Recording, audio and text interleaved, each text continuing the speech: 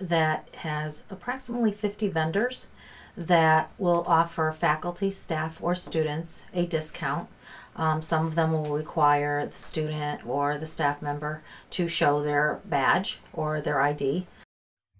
There are many different vendors that offer deals to students, including ones that people may not suspect, like Town Fair Tire, which offers a percentage off a tire purchase. We run the gamut. We tried to find vendors that would service the community from literally soup to nuts. We even have an attorney that will offer you a free half-hour consultation. The University of Hartford reaches out to the chambers to try to get more businesses to join the employee discount program that the school offers.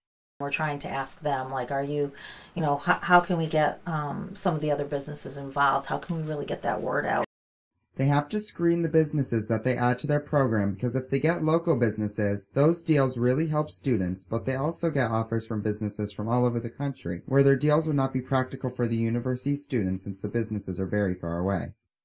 So we try and keep it, in the local area to, deal with our local businesses and our small, we call them the small mom and pops. Like, we try to support them as much as possible. Students can further use their IDs by using hot cash at local businesses off campus like Muya.